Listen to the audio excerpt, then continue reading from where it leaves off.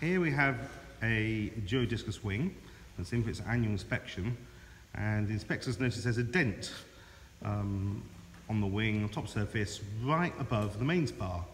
So what he's now going to do is do a tap test to hear if it's delaminated, and also where the main spar is relative to the dent. So Richard, if you go ahead and tap please.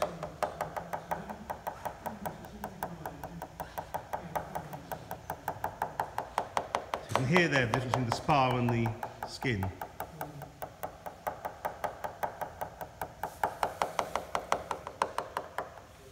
So that's where the back face of the spar is.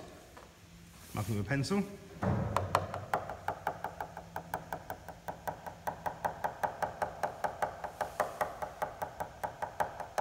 And where you hear that tone change, that's where the front face of the spar is. And now you can see where the dent is.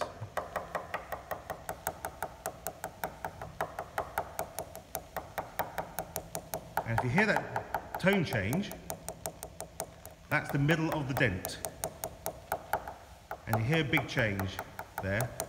And that's where the outer skin of the wing skin is no longer attached to the foam inner. The only way to repair that is to remove the skin and replace it.